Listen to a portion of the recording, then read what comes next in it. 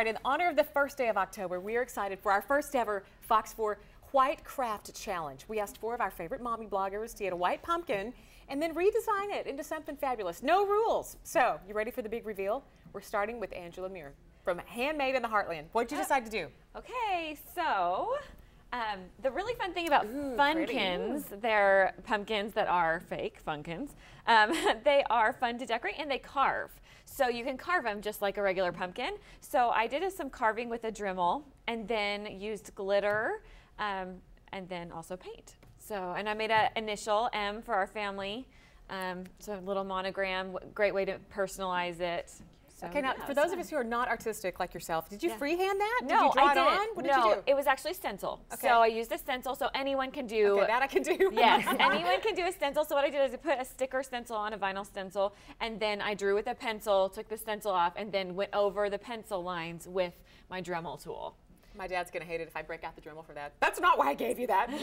But it works great. It does. It works perfect, and you can light it up also when it's dark. You can put lights in the inside, and those engraved areas will light up and give a nice glow. So it looks like a real jack-o'-lantern. Way to go.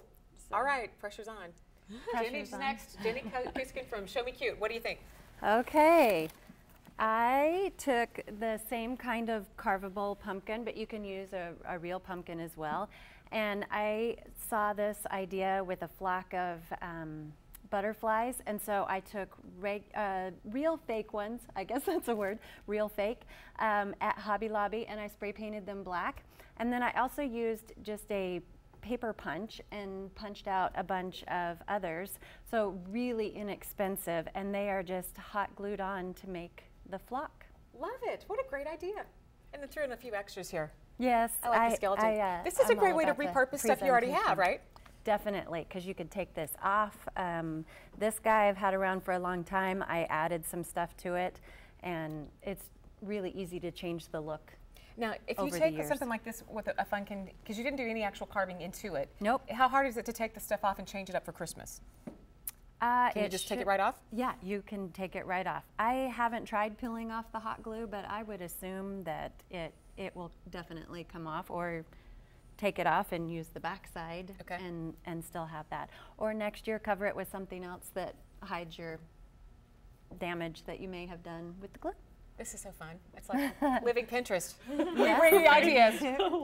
Fox 4's lifestyle expert, Makita Burton's up next. What did you decide to do? I did mini pumpkins because I have little ones. Oh, and cute. I did chalkboard paint. It's kind of my absolute favorite thing. And so the little ones actually helped. And this one, I did a chalkboard and you can make a face. So they can, they made a face and then you can erase it and make another face, just kind of depending on your mood. You're having a sad day. Exactly. And so we just did googly eyes, and the chalkboard paint you can get at any craft store, comes in a ton of colors, it's washable so they can do it themselves. And then of course my daughter Lauren is all about the purple and the sparkles. That's and so that totally works, but she can still use the chalk and draw designs. I didn't realize it came in all these other colors now. Yes, great. A rainbow of colors. So that's really easy, something fun for the kids to do with little mini pumpkins, because once you carve the big one, you're kind of done. So this is a little extra something that they can do.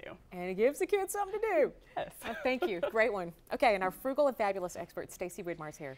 Okay, it was a challenge, $10 and under. So, but I'm frugal and fabulous, so let me tell you. I made it into a clock.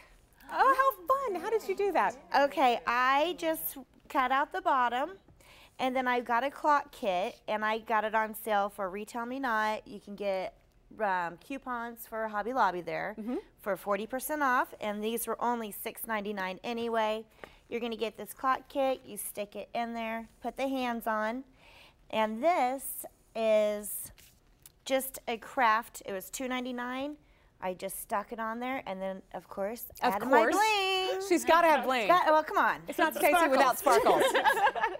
And just added some bling, stuck the little owl in there, and good to go. Love it. And you know what? You could do it more fall-like if you want, and add leaves and stuff so it can carry on through Thanksgiving. All the way into Thanksgiving.